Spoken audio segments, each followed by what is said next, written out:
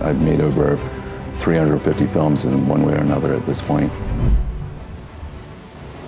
What research have they done relative to their film as to what the marketplace is willing to bear in terms of the budget?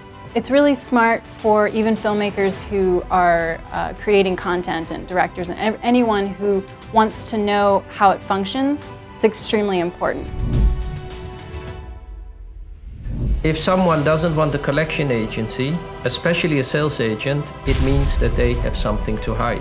This class would be beneficial to producers, to financiers, to potential investors, whoever wants to go into entertainment business to make money or to make great movies, they will benefit from this class. Many producers believe that just because they've been to a film festival and gotten audience adulation at the film festival, that's going to translate into mass market appeal. And then the sales agent gets paid from the collection agent. He doesn't take the money. If he takes the money, you're in trouble. I would really recommend to take this class for everybody that works right now in the film industry.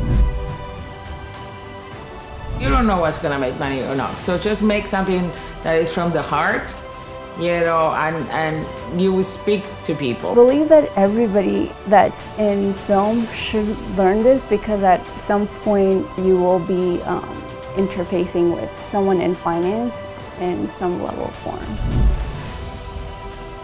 For production funding, the producers will come to us, maybe what kind of partners they are. We have the national funding scheme, which is about 20 or 25%. She selects very interesting guest speakers. So that's a big plus because we really get to speak with people from the industry and sort of get different perspectives.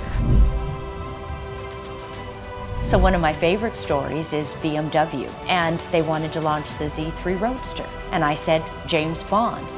They said, that's not possible. I said, let's see. You know, the 3 rules of real estate are location, location, location. I always say cast, cast, cast. Packaging it with talent who have a certain appeal. Making money was never really the goal for me in making films, and that may sound stupid, but that's not my primary motivation. My primary motivation was to make great films. I think a lot of people should take a class like this. We are creative, yes, we're gonna make your zombie apocalypse movie and it's going to be great, but that you need a certain amount of money to make that movie, and you need to know where your money's coming from. If you cannot make the case for a viable economic model, then your personal passion for something I think is insufficient. This is my favorite class out of all the classes I've taken here.